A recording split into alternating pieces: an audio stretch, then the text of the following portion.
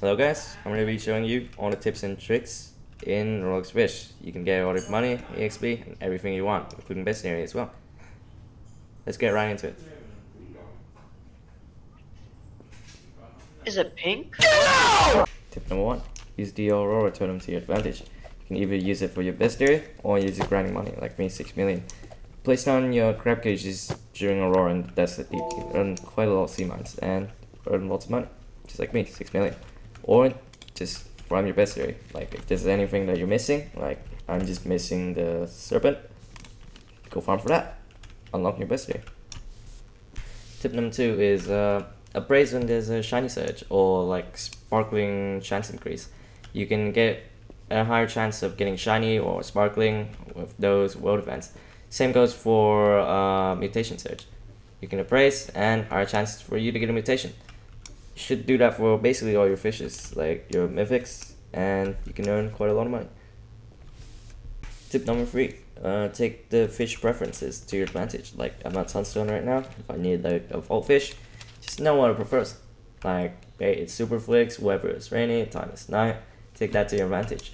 Try to fish it up when it's in its preferred weather, or like the time, or just use the preferred bait, and you get a higher chance to get the fish. Makes your life much easier.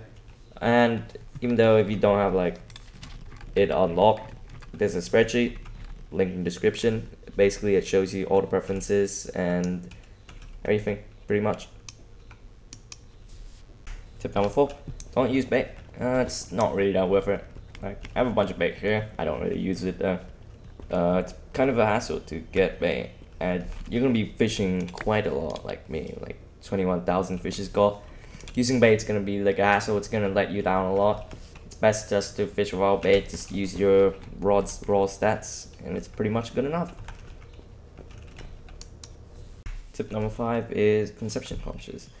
They're these little things, and they can basically go back to your spawn. Like if you set a spawn at Sunstone, use the conception conch, you'll come back to Sunstone. Me, I set my spawn in the Desolate Deep, so once I use conception conch, I get teleported back to the Desolate Deep, just like shown as here. But you need to set your spawn first, and then you can do it. You can also buy conception conches at the Desolate Deep right here, 444 each. It's pretty useful. Tip number 6, know where you're fishing. For example, there's a small here, banded fish, cockatoo squid. There's even a frightful pool event right there. You can get a bunch of event fish over there.